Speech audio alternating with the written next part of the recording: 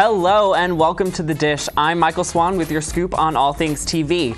It's fall, which means the networks are rolling out tons of new shows, and I'm here to save you some time and clue you in on which shows are worth watching.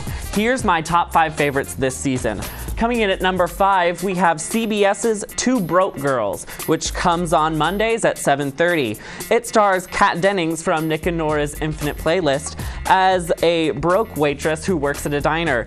Now, Dennings' dry sarcasm is perfectly paired with co-star Beth Baer's bright and bubbly personality to make for some hilarious laughs during this new comedy. All right, and number 4, we have New Girl starring Zooey Deschanel, which comes on Fox Tuesdays at 8 o'clock. Zooey Deschanel plays a girl who was recently broken up with and has to move into an apartment with 3 men. It's cute and quirky and a lot of fun, but warning, if you don't like Zooey Deschanel, this show is not for you because it's a lot of Zooey. And it's also the first new show of the fall to get a full season pickup, so there will be plenty of Zooey to see all season long. Coming in at number 3, we have the CW's The Secret Circle. That's on Thursdays at 8 o'clock. Now, it's based on a book series by the same author of The Vampire Diaries, so if you like The Vampire Diaries, you'll love this. It's about a group of teenagers who find out that they're actually a secret coven of witches whose families are all connected, and it's really good, for the CW at least. It's a lot of fun and definitely worth checking out.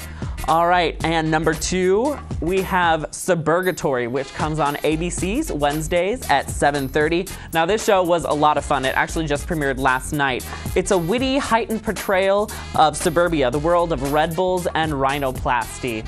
It's a lot of fun, and the cast is fantastic. We have Jeremy Sisto, Jane Levy, Cheryl Hines, Alan Tudyk, and Anna Gasteyer, and it's a lot of fun. All right, and finally, coming in at number 1, we have ABC's Revenge, which comes on Wednesdays at 9 o'clock. Now, this stars Emily Van Camp of Everwood and Brothers and Sisters, and it's loosely based on The Count of Monte Cristo. And what's going on is Emily Van Camp has moved to the Hamptons to wreak revenge on all the people who screwed over her dad years before. And Madeline Stowe co-stars as the icy villainous Queen of the Hamptons, Victoria. Now, disclaimer on this show, it's definitely a guilty pleasure. It's basically a trashy nighttime soap opera, but it is so good. You'll be addicted right after the first episode.